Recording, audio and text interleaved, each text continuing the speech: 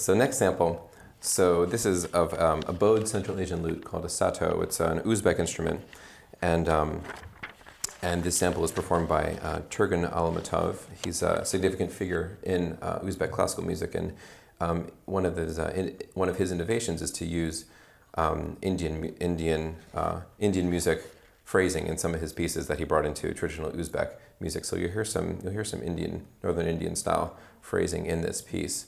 And the interesting thing about this piece that I found exciting, I'm going to do a solo arrangement of this and kind of add my own thing to it. But the technique that I'm going to use that he uses, listen for this. You'll notice he's bowing, and he'll be bowing a note. So picture this, you're bowing a note with your right hand, right?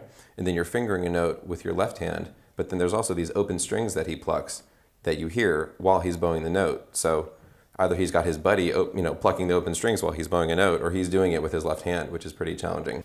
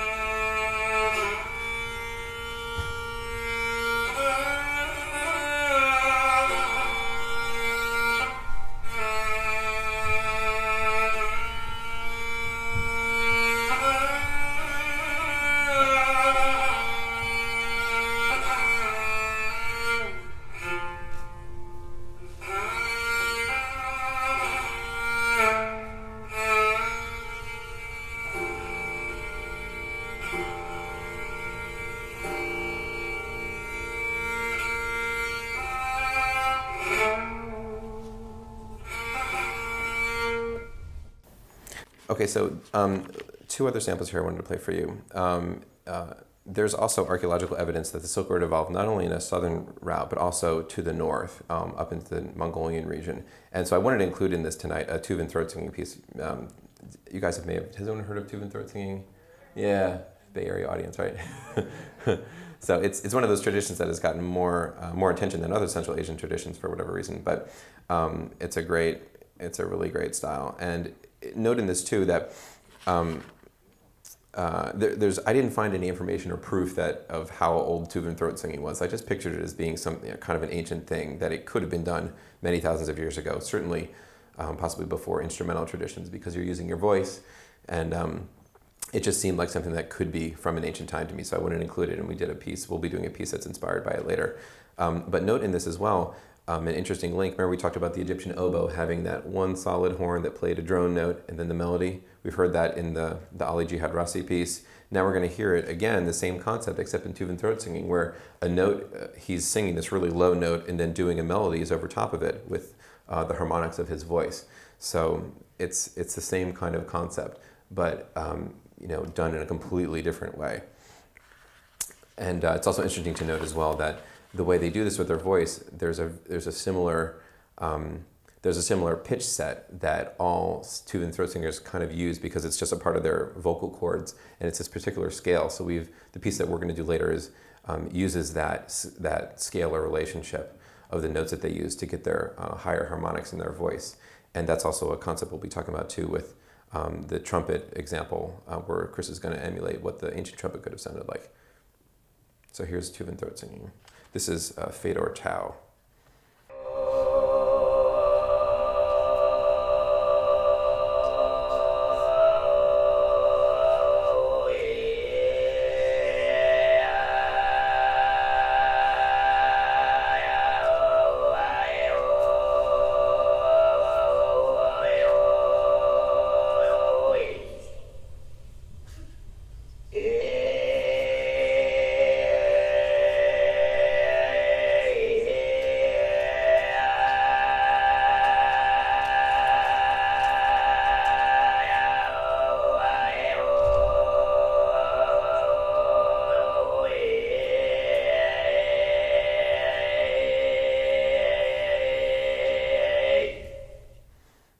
So you guys hear that? Hear the overtones going? Yeah, it's amazing.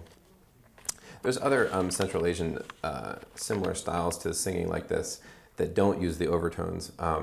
But this is, that's kind of amazing when they do that. So so one more sample, then we're going to get to our performance. And this last sample is of an Armenian duduk, or two Armenian duduks. And a duduk is a reed instrument, and it's a double reed instrument, excuse me. And it's very common in Armenian music, and it is a descendant of the ancient Egyptian double oboe, or possibly double clarinet. And let me put this up. There's a picture of a duduk, and this piece uses that same example of using a drone and then melodies over top of it. You'll hear one duduk player playing a drone, and then the other duduk player playing the melody. And this harkens back to that Egyptian oboe concept of having one note being played and then a melody on top of it. And this is actually a very specific example of that. And we'll do a piece later that's inspired on this.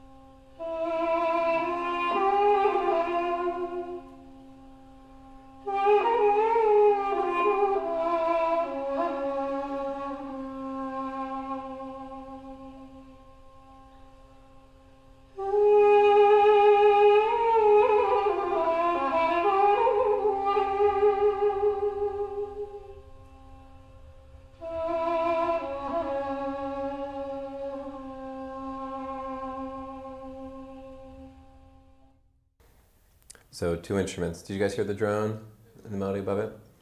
Yep. So those are the samples for tonight. We're going to get to playing our pieces now. Thanks so much for listening and being here for this. Thank you. Thank you. So I hope that gave you a good, a different viewpoint on the connections between the ancient Lapis Lazuli stone, how it came from Central Asia, northeastern Afghanistan, all the way down to Egypt. That trade influenced then the development of musical instruments and how musical instruments came to ancient Egypt. Are you guys coming up, we're going to start playing. And from there, we're going to perform these pieces that are based on the modern Silk Road region traditions that evolved from those ancient instruments.